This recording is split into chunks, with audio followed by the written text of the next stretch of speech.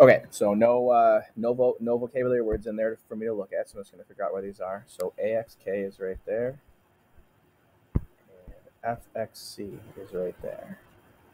All right, now there's this. First of all, there's this line, this line segment array sticking out of the middle there, but it clearly doesn't use that, so I don't need to worry about it. So I have the yellow and the green angles, which make a nice X right there. So they're vertical angles. Vertical angles are equal, so that means green equals yellow.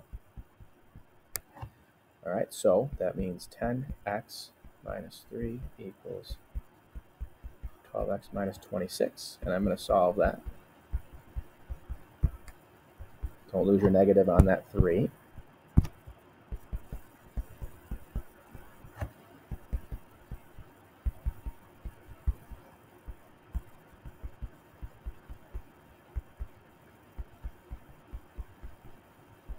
So we get 11.5, and then it says, what's angle AXK? That's the yellow one. Best case scenario, just plug it back in. So 10 times 11.5 minus 3 is 112.